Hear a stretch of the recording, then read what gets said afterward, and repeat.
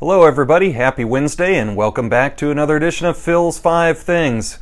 A lot of things going on this week, so let's get right to it. First off, hopefully you got my note earlier today. It's the last call for the 2018-2019 Board of Directors, so be sure to inform Sheena about that deadline coming up this Friday at noon.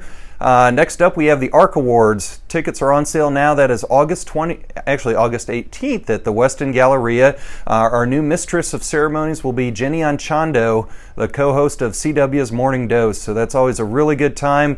Partnerships are still available. Big thanks to Centricity for being the title partner of that event.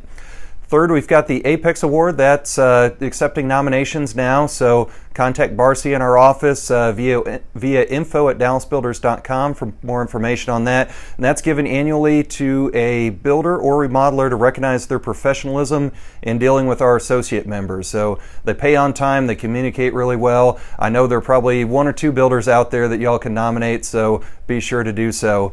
Fourth, we have a building science seminar that is going to feature Mark LaLiberte. Mark is one of the premier minds out there when it comes to building science and one of the pioneers in that field. We're going to be honored to have him here on September 26th, so big thanks to DuPont and Dow Building Solutions for bringing us Mark LaLiberte. Be sure to get that on your calendar. That's going to be very, very well attended.